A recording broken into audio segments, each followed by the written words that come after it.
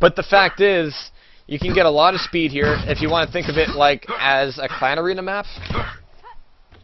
Actually, if I did have any complaint about the map, is that it looks like it was made for clan arena. And one-on-one is going to be a little barren. But I gotta say, you know, Mega Health is in a place where there's a jump pad. But maybe the jump pad's a little too close to the Mega Health to really make that competitive. I'm not sure how I completely feel about that. I mean, that jump pad is right there, and there's one corridor leading to it, so... So that's 5 frags in a row for Zymes, but really, the map isn't really in Zymes' favor here. I mean, it's all about the shots, it's all about getting the hits in, and so far Zymes has been making those hits. But I am really suspecting that this map is made more with Clan Arena in mind.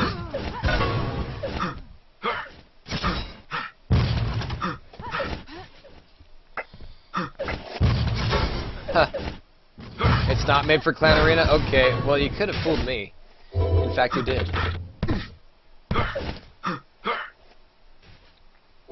But I'm wondering if maybe one of the weaknesses of the map... I mean, that right there, that's a problem. I mean, okay, I'm actually going to be breaking away from this since we're seeing an 8-on-0, but let's take a look at where that Mega Health spawns. It's right here. That's not so bad. It has 2 main entries, one of them being a hallway, one of them being a jump pad with another hallway, which I'm not so excited about. It means if you're down there, you know, I mean, look, you can rail, like, all the way to the L of that hallway. So if somebody's down there and they're, like, even at the plasma gun ammo, you can do a hell of a lot of damage to them. So that I'm not so excited about. The other hallway is, again, the one that looks all the way down the side of the map. So if you're camping Mega, you have actually quite a few options here. Actually, one of the things I do like is that this block right here means is that you can only be looking at 2 entrances at a time. So that does help that a little bit. But let's tune back into the match here. And Zymes is up 9-on-0. And Dodson does get himself on the board. But the openness here, you know, accuracy is going to be a big deal, especially with LG, especially with the railgun.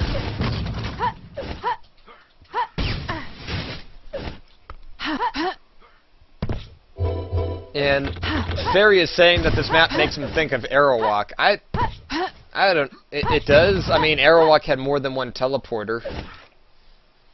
And the main atrium was more connected to that. Because what we're seeing is that main atrium, yeah, but it only connects to the main areas and to the other areas in kind of a tertiary way, where in Aerowalk there's pretty much key entrances to pretty much every other part of the map.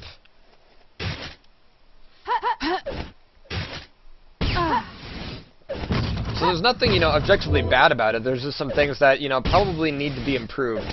The space, I'm giving that more slack because it is Warsaw and you can't get these things. But a room like this, like, what's going to happen in a room like that? I mean, big wide open areas are cool and big wide open hallways can be cool. But big wide open rooms, not so much, because your fight's going to be pretty much flat. There's not going to be a lot of, you know, geometry going on. Zymes does take down Dodson again, though. 10-on-1. 5 minutes and 25 seconds left on the clock.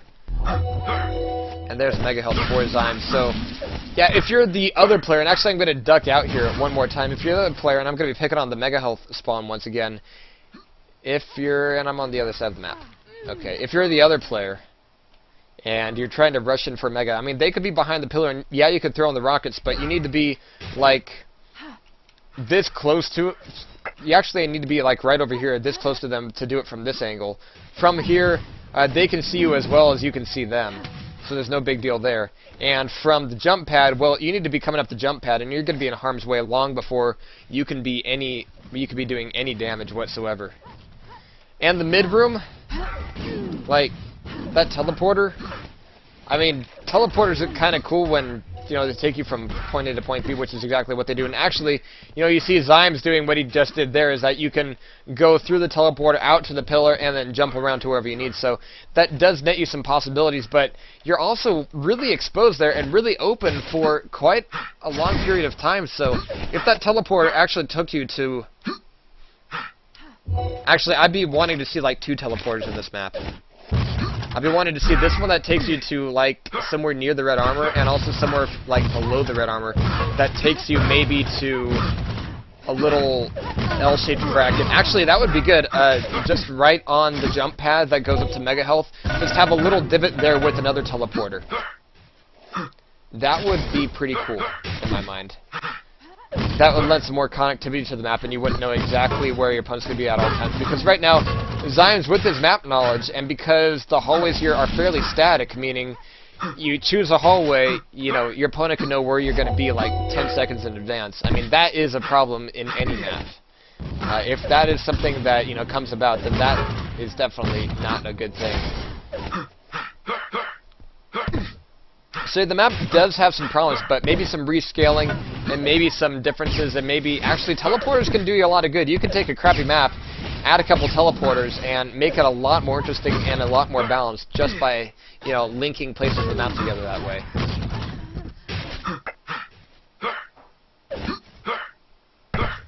More people will come if you put XTC in the water supply?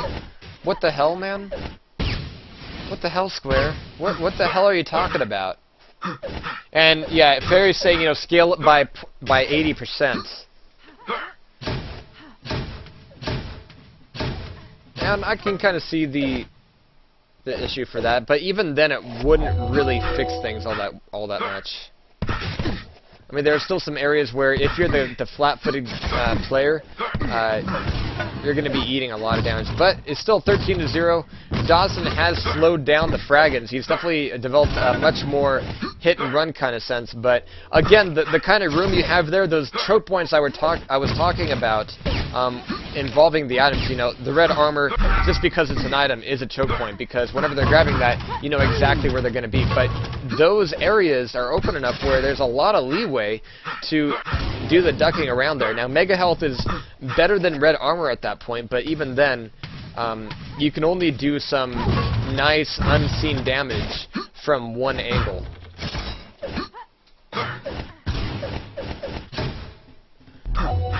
And I don't want to say, you know, the goal here is fixing it. I'm just saying, okay, this map, not so great, here's why. But, you know, the layout isn't particularly bad. And me, I'm a mapper, so I'm going to be the last person to say this map is shit, you know, throw it away, blah, blah, blah. Just want to say, okay, even if this map does get scrapped in favor of something else, and I think Dodson's giving up the ghost,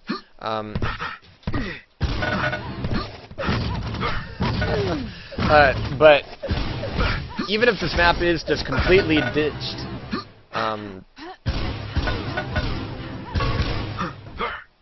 okay, I'm just losing my train of thought due to IRC, but even if this map does end up being completely ditched, at least the author could go, okay, well, here's some things that kind of worked, here's some things that kind of didn't work.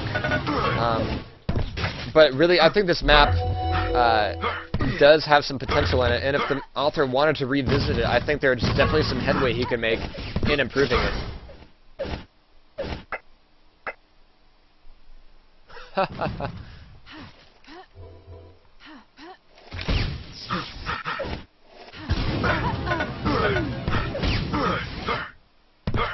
Yeah, tits. Okay, so 30 seconds left, 16 to -2. I think Dodson just saying, you know, he didn't know the map at all, and even at that point,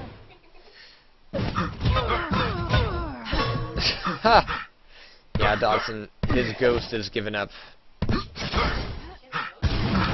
Yep, and it's gone. So even in the mid area, you know, that pillar does help. Maybe making the pillar a bit larger would definitely help things out. But there we have it, 17 to -2.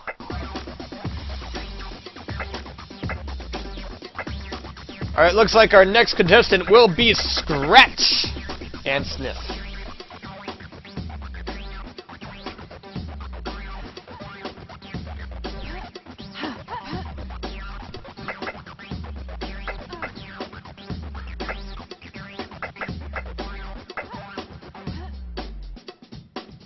A player called a vote.